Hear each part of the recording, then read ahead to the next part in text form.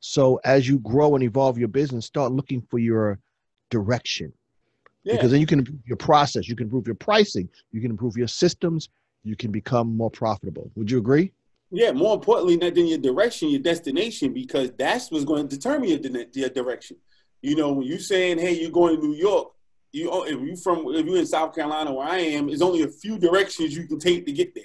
You know, and Like it. so it's one of those situations. And so for me, I understood what I wanted to do. I wanted to be home at night. I didn't want to. Another thing, let's think about a wedding, right? I love, a lot of people made a good living off of doing that. But Yep. even if I charge you $5,000 and if you're a good planner of your wedding, you book me this June because you're getting married next June. That's not a lot of money when you spread $5,000 over the year. And how many times I'm going to have to talk to you? How many times I'm going to have to deal with you? How many times I'm going to do all this prior to me doing the work on that day? And then how many times I'm going to have to deal with you after that until I deliver your product?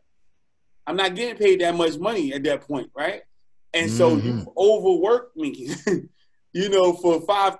That seemed like it's a lot to somebody.